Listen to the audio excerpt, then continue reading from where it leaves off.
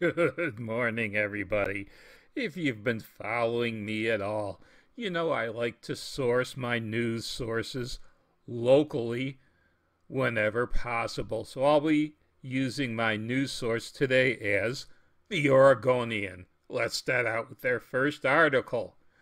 Oregon's governor announces phased withdrawal of federal officers from Portland. That sounds like a down outright victory for the Oregon governor. But is it? You gotta go into the story to find out, so let's do that right now.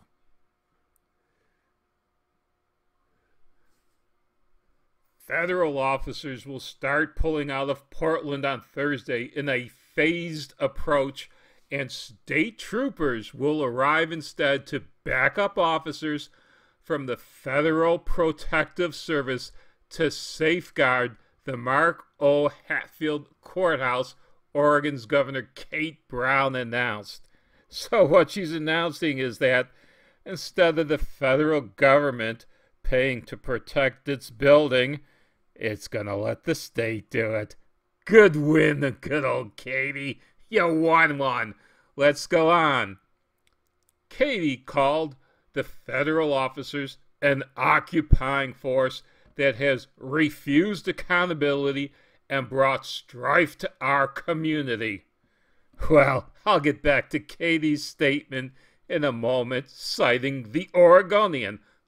Let's now see what the feds say.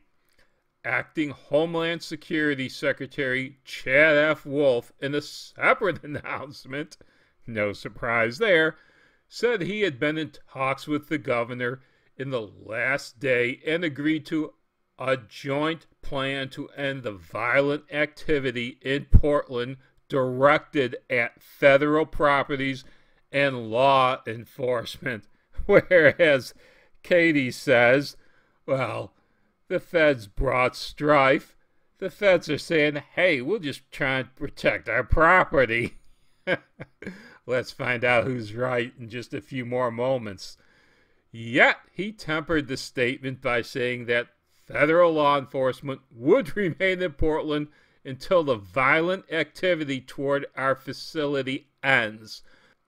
We are not removing any law enforcement while our facilities and law enforcement remain under attack.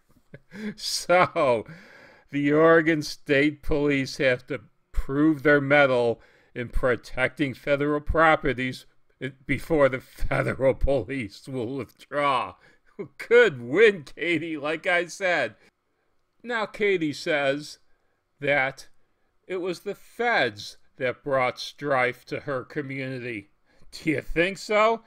I don't think the Oregonian will agree. Let's go back in time using the Oregonian. This is July 19th. President of Portland Police Union, targeted in protest, says community has had enough. President of the Portland Police Union is saying is that the residents of Portland do not agree with these riots and destruction of property that has been going on. Let's go on just a little bit with this man's thoughts. Hours before what is expected to be the 53rd straight night of protests in the city, the head of the Portland's police union said the community has had enough. Portland Police Association President Daryl Turner, surrounded by 20 faith leaders, business owners, police officers, and neighborhood residents, held a news conference in front of the union's offices in North Portland. On Saturday, protesters broke in and lit a fire inside. Doesn't that make them rioters?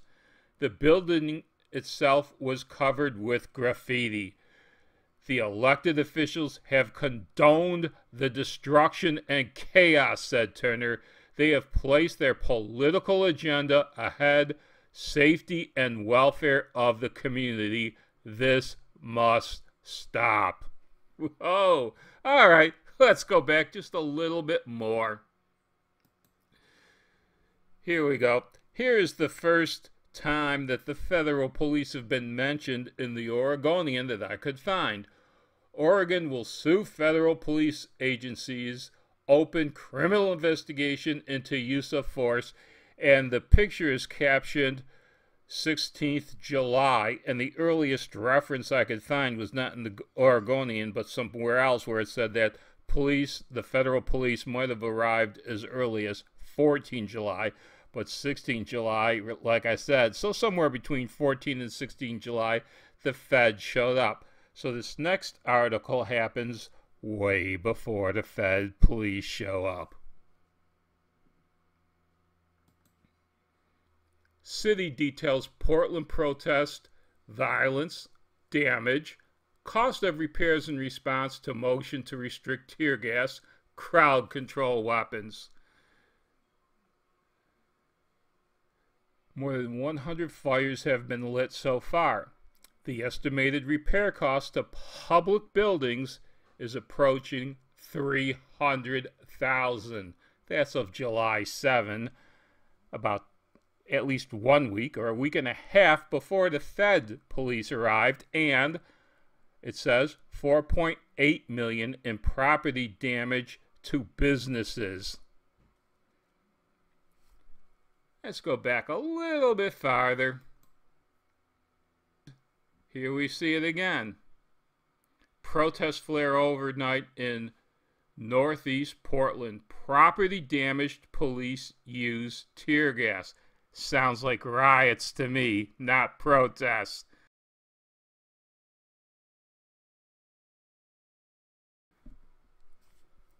Here's the part I highlighted.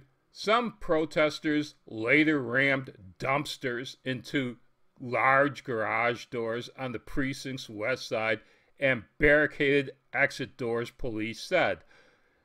Sounds like they were trying to kill everybody inside that police station, doesn't it? Police said that by midnight, someone in the crowd started yelling over a bullhorn that they were going to burn the building down. Presumably in reference to the precinct. Officers notified the crowd about 1 a.m. Friday that an unlawful assembly had been declared. They started dispersing the crowd about 20 minutes later. Police said demonstrators fought with officers and shot them with paintball rounds. A mortar was launched onto the precinct's roof about 1:40 a.m., according to the police, who said they used unspecified crowd control munitions against demonstrators.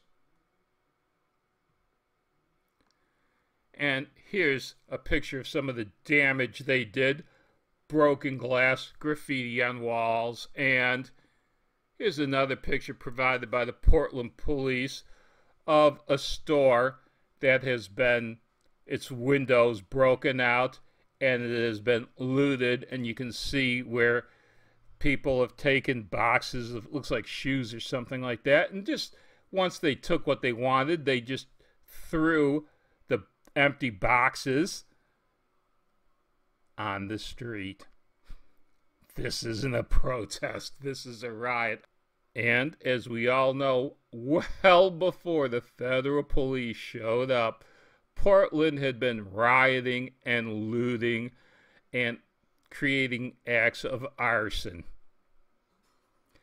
This is what the Portland mayor condones. This is what the governor condones.